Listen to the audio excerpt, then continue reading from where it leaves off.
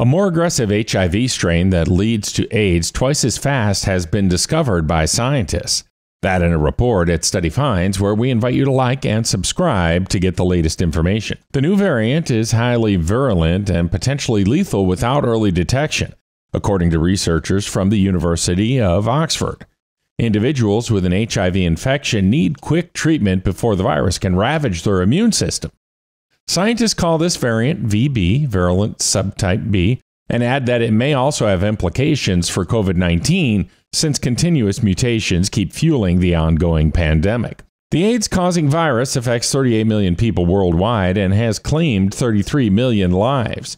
Patients with VB had a viral load, the virus level in the blood, between 3.5 and 5.5 times higher than the typical HIV strain.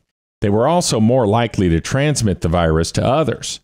Moreover, the rate of decline in T cells, the hallmark of immune system damage, occurs twice as fast in patients with VB. All of these variants pass from person to person in the same way, such as unprotected sex and sharing needles. Reassuringly, though, after starting treatment, immune system recovery and survival rates were similar to those involving other strains. However, the researchers stress that VB causes a more rapid decline in immune system strength. This makes it critical for individuals to receive early diagnosis and treatment after an infection. Find more detail on this and other studies at studyfinds.com.